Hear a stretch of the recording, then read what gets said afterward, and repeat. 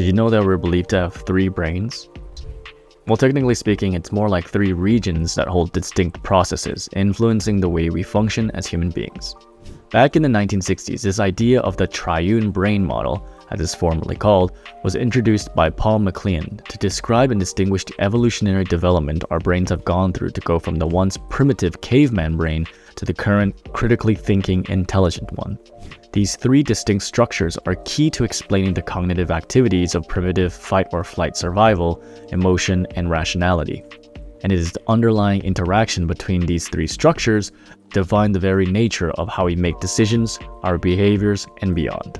Before we explore more about the triune brain, make sure to subscribe and hit that like button so we can continue making content like this to help you mind the golden mind.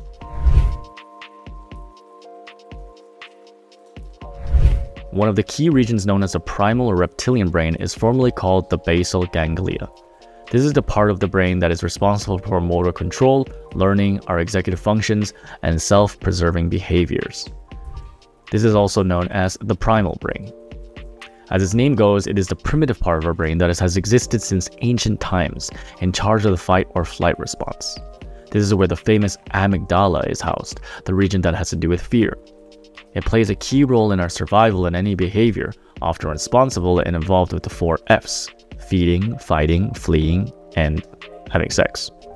Zooming a bit out from the basal ganglia, we see that it is a part of a bigger neural structure known as the limbic system, also known as the emotional brain. Along with the aforementioned amygdala, which is included in the basal ganglia, the limbic system holds the hippocampus, thalamus, hypothalamus, and cingulate gyrus.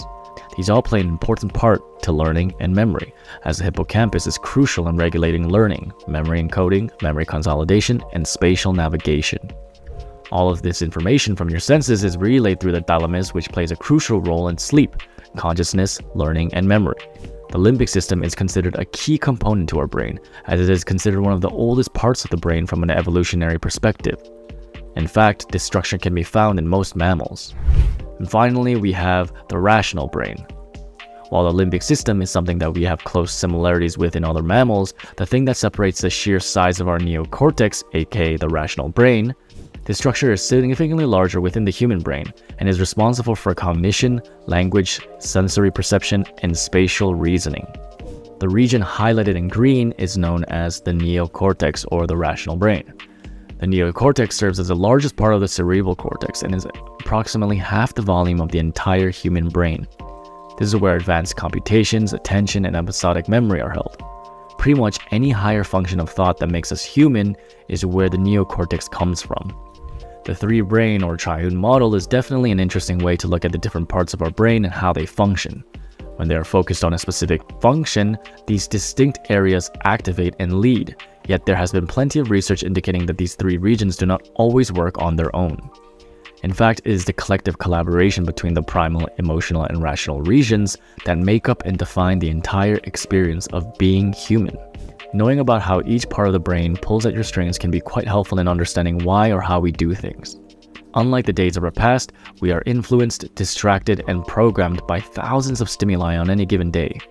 It is hard to pay attention with so many messages, content, and advertisements bombarding our eyes and mind, each aimed at triggering the emotional and primitive brains within. While we've evolved to think more rationally, it can be tricky to remain focused in this modern digital age. This is exactly why we need to learn to understand more about how our brains work, so that we can tap into an infinite amount of knowledge to behave better and decide smarter. In a time where distractions are literally everywhere around the corner, it's important for us to take the time to look less at the external world and peer internally into the very mind that defines how we ultimately make decisions. If you've enjoyed what you watched, please make sure to like the video and subscribe to the channel so we can keep delivering more content that helps you mind the golden mind.